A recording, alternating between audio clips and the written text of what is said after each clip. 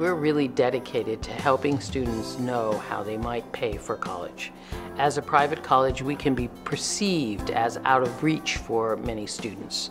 But our financial aid office, and because of the generosity of our donors and friends, we really have been able to make it work, even for women who would have no way to pay.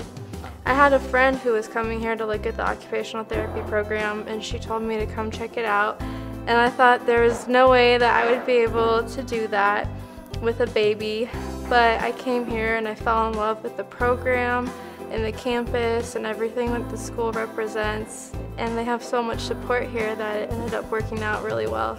Where I think I maxed out on my loans and I was discouraged. So I came this far to leave, and another loan was offered, and they made sure that I communicated things.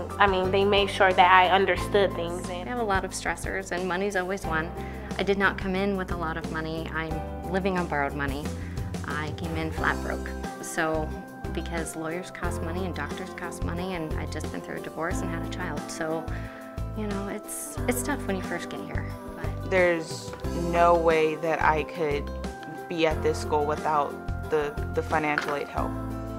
That it was just so amazing to me how much money, because I look at it and how much money that the school helps me find and everything. It was awesome. Yeah, I got money for my GPA, and then I got some grants too as well. And it's just helpful because it saves you so much money, and I still have to pay some, but the help, it's great. I got lots of scholarships and lots of grants because I had very good grades coming in, and because they do help support us by getting into the program. I don't know that we would have had an option like this anywhere else. I was pretty excited that I got scholarships, not only as a mother, but as a student. And there's a lot of things that just come together as you come, so you kind of show up in faith, not knowing exactly how everything's going to work out, but everything does.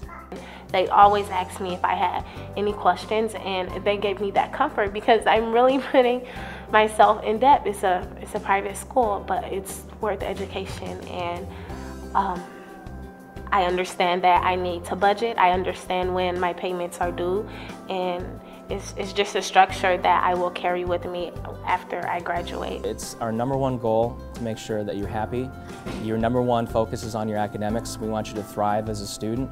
And if you thrive as a student, you'll obtain those goals and reach those goals. And so, again, it's important to be proactive. If you have questions, concerns, reach out to us. That's what we're here for. And again, if you're not smiling by the end of my conversation with you, I will continue to seek that out.